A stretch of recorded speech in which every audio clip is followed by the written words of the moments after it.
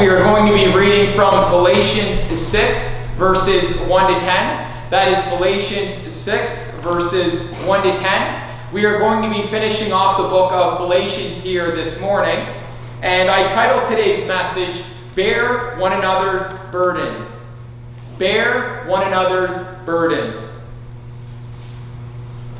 Brothers, if anyone is caught in any transgression, you who are spiritual should restore him in a spirit of gentleness.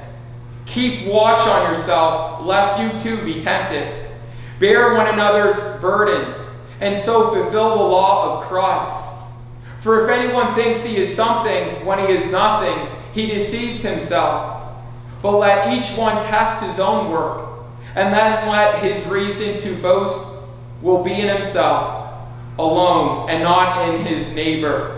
For each will have to bear his own load. Let the one who is taught the word share all good things with the one who teaches. Do not be deceived. God is not mocked. For whatever one sows, that will he also reap. For the one who sows to his own flesh will from the flesh reap corruption. But the one who sows to the Spirit will from the Spirit reap eternal life. And let us not grow weary of doing good, for in due season we will reap if we do not give up. So then, as we have opportunity, let us do good to everyone, and especially those who are of the household of faith. May God bless the reading of His Word. Last week we talked about the importance of continually walking by the Spirit, so we will not give in to the desires of the flesh. And we talked about how the flesh, which is our fallen sinful nature, is at war with the Holy Spirit, which indwells inside believers. The flesh and the Spirit are opposed to one another, and there's this constant battle between the flesh and the Spirit. We talked about what it looks like to live according to the flesh and what it looks like to live according to the Spirit.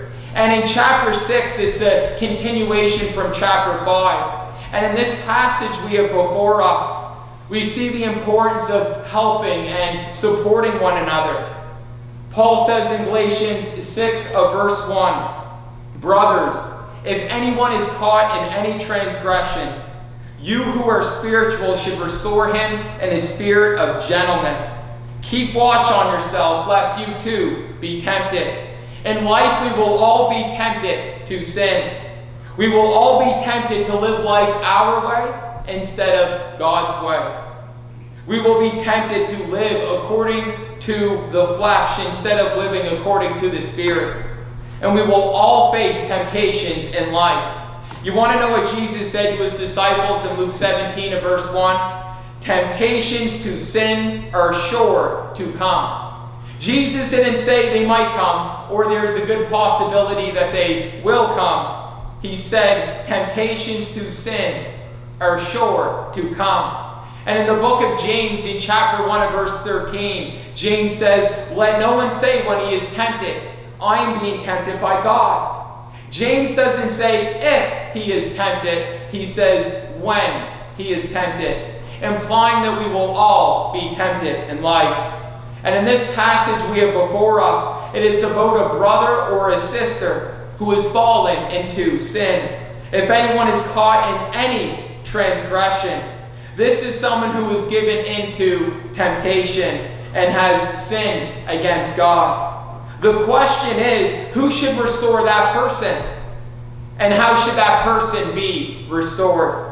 The first thing I want to talk about is that the restorer should be a person who is spiritual. So who should restore the brother or sister who has fallen into sin? Paul says, you who are spiritual should restore him. The restorer should be a person who is spiritual. A person who is living a godly life in Christ Jesus. And you might be saying, well, what does that look like in the life of a believer? Well, we talked a little bit about it last week. It's someone who is walking by the Spirit, who is not gratifying the desires of the flesh. A restorer should be someone who is walking by the Spirit, someone who is living by the Spirit, who is filled with the Spirit. This is not referring to an elite group or class of Christians. This is simply talking about a mature believer. Someone who is walking by the Spirit and is producing the fruit of the Spirit in their lives. How should the restorer restore him or her who has fallen into sin? Paul says, in a spirit of gentleness. Gentleness is one of the fruits of the Spirit. The restorer should restore him or her in a spirit of gentleness. When someone falls into sin, the goal is for restoration. We want to help that person back up to their feet with a spirit of gentleness. The passage that Karen read out for us earlier from John 8 was about a woman who was caught in the act of adultery. And Jesus wanted to restore her and ended up telling her, go. And from now on, sin no more. Sin is so serious, it is so destructive, that if someone falls into sin, we want to restore that person with a spirit of gentleness. If someone falls down, we want to help them back up to their feet. James 5:19 and verse 20 says, James 5 verses 19 to 20 says, my brothers, if anyone among you wanders from the truth and someone brings him back, let him know that whoever brings back a sinner from his wandering will save his soul from death and will cover a multitude of sins. So the restorer should be spiritual. The restorer should have a spirit of gentleness. And the restorer needs to be careful not to fall into sin. Brothers, if anyone is caught in any transgression, you who are spiritual should restore him. How should he restore him? In a spirit of gentleness. Keep watch on yourself, lest you too be tempted. We will all be tempted, and this is why we need to be careful when we come alongside someone, because we too can fall into temptation. And Paul is saying, I want you to be careful, lest you fall into the same temptation yourself, lest you too be tempted. If someone has a drinking problem, do you think it is wise for that person to come alongside someone who is struggling with alcohol? Well, of course not. What might the danger in that be? A person might go to come alongside someone and he might even have good intentions, but next thing you know, he might fall into the same temptation himself. It would be better for someone else to come alongside that person. One of the books I was reading talked about a person who went and tried to convince his friends to stop drinking on the weekends. And he had good motives. He wanted to go and tell them about Jesus, but you want to know what happened?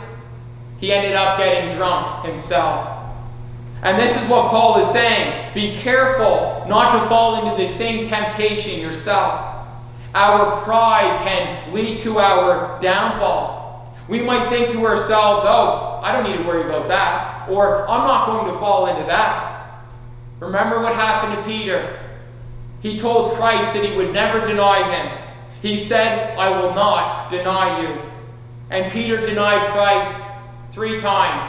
And the first time Peter denied Christ was to a servant girl, according to Luke 22, verse 57. Listen to what it says in 1 Corinthians 10, verses 12 to 13.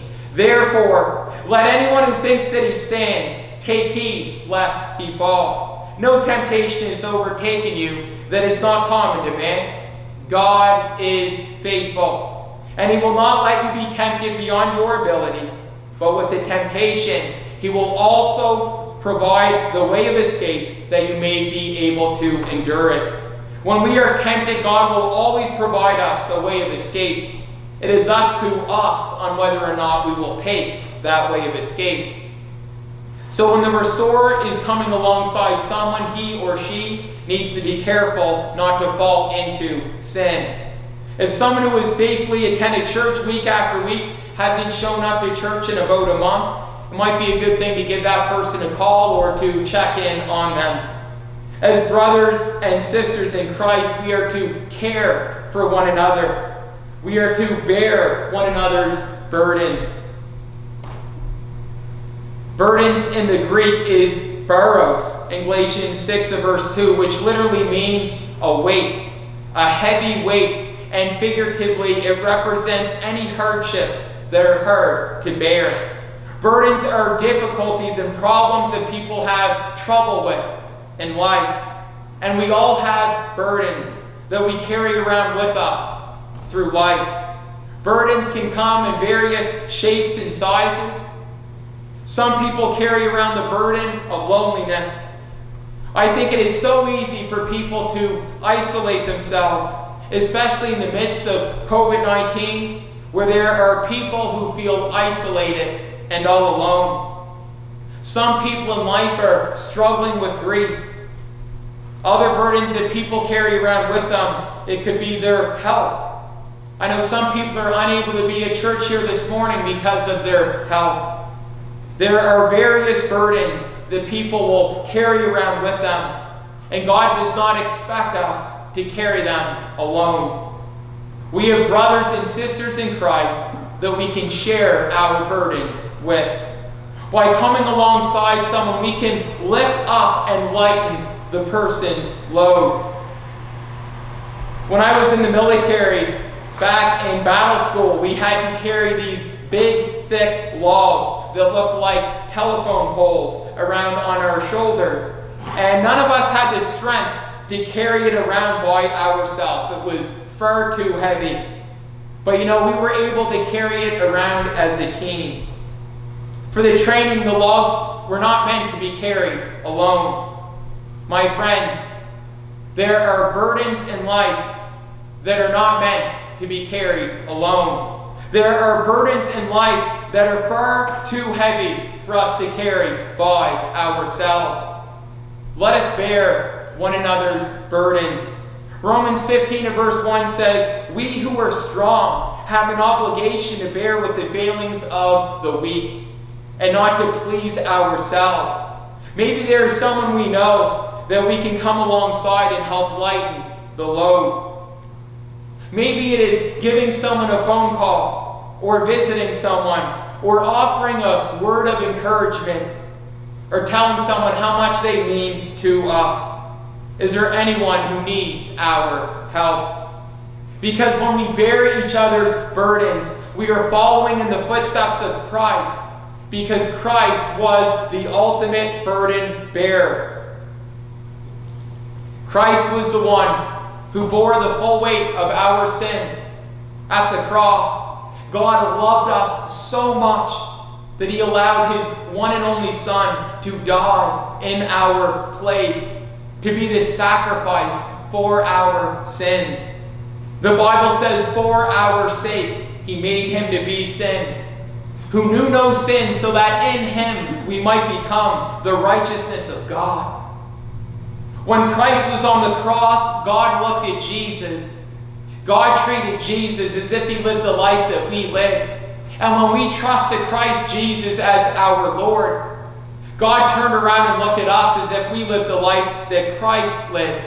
Our sins were transferred to Christ's account, and His righteousness, His perfect life in which He lived, was credited to our account. And Christ's sacrifice is made available to everyone who will repent and believe in the gospel. Christ was the one who bore our greatest burden, and that burden was our sin. He bore our guilt and He bore our shame at the cross. We don't have to carry that around with us. In Matthew 11 verse 28, Jesus said, "Come to me, all who labor and are heavy laden, and I will give you rest." Instead of us trying to earn our salvation through human effort or through works, let us fall upon the mercy of Christ, where we will find rest for our souls. We can bring our burdens to the Lord. Psalm 55 and verse 22 says, "Cast your burden on the Lord, and He will sustain you. He will never permit the righteous to be moved."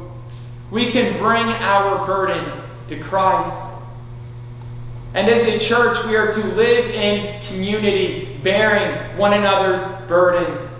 Galatians 6 verse 2 says, "Bear one another's burdens, and so fulfill the law of Christ." Now, a common question that gets raised for this passage that we are looking at today is in verse 2 it tells us to bear one another's burdens. And in verse 5 it tells us for each will have to bear his own load. And you might be saying, well, which one is it? Are we to bear one another's burdens, or are we to bear our own load? I would say that it is both.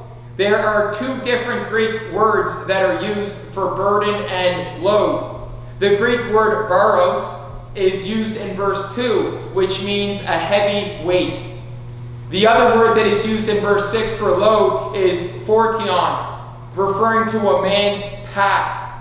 Going back to the military illustration, when I was in the military, that log was far too heavy for me to carry by myself. We had to carry it as a team. Whereas for my own personal gear, like my helmet, my rifle, and tack vest, was something that I had to carry on my own.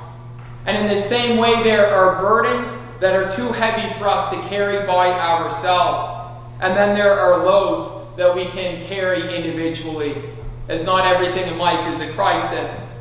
A person who loses someone in their family, or a person who is struggling with their health because of their age, is a burden that is not meant to be carried alone. As believers, we are to help our brothers and sisters in Christ with burdens that cannot be carried alone. If I'm tired because I stayed up late the night before watching movies, that is a load that I can carry by myself, or daily activities.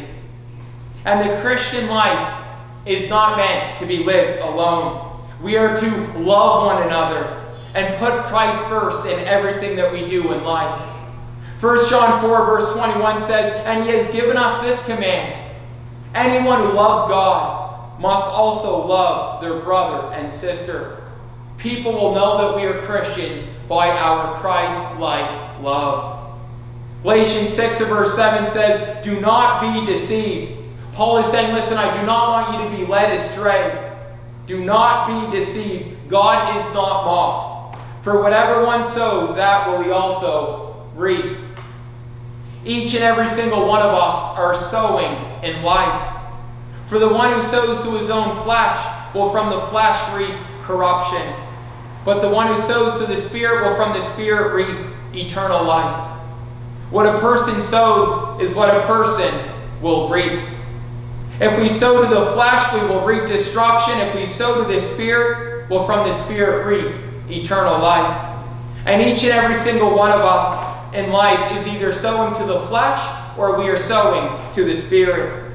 We are either living for the flesh, or we are living for the Spirit, living by the Spirit. And our flesh is our fallen, sinful nature that was passed down to us from Adam. And if you were wondering what it looks like to live according to the flesh, Paul tells us back in chapter 5, verses 19 to 21. As I said, these chapters are connected. Now the works of the flesh are evident: sexual immorality, impurity, sensuality, idolatry, sorcery, enmity, strife, jealousy, fits of anger, rivalries, dissensions, division, envy, drunkenness, orgies, and things like these. I warn you, as I warned you before, that those who do such things will not inherit the kingdom of God. Paul makes it clear that those who live that kind of lifestyle will not inherit the kingdom of God. People who live that kind of lifestyle show by their outward actions that they do not know Christ or have a relationship with Him. And if we claim to have faith, and if it doesn't change the way we live, if it doesn't change the way that we treat others, it is because our faith is dead. And we know that dead faith cannot save. True faith will be followed by obedience to the Word of God. When Christians sin, they will be miserable because sin robs us of our joy. People may think that if they go outside God's boundaries, that it will bring them joy, that it will bring them fulfillment. It is the complete opposite. It is when we are walking with Christ that we have the most joy in life. And we know this as believers. We will reap what we sow, just like if we were to plant pumpkin seeds in the ground, we will reap pumpkins. And we are all sowing in life, which raises the question, what seeds are we planting? Are we sowing to the Spirit, or are we sowing to the flesh? We want to sow to the Spirit. We want to walk by the Spirit so we will not gratify the desires of the flesh. We want to live Spirit-filled lives that will point people to Christ.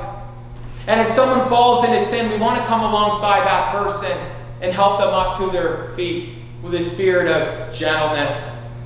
We want to help that person back up. We see that the restorer should be spiritual. The restorer should have a spirit of gentleness, and the restorer needs to be careful not to fall into sin.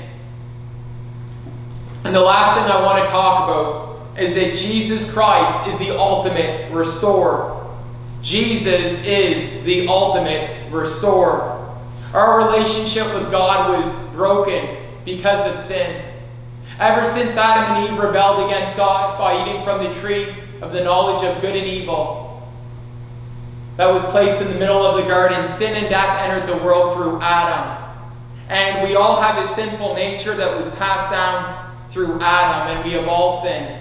The Bible says, for all have sinned and fall short of the glory of God. And we were dead in our trespasses and sins. We were alienated from God. We were standing in opposition to God. We were at enmity with God. And we were under the wrath of God against sin. And the judgment of God was hanging above our heads.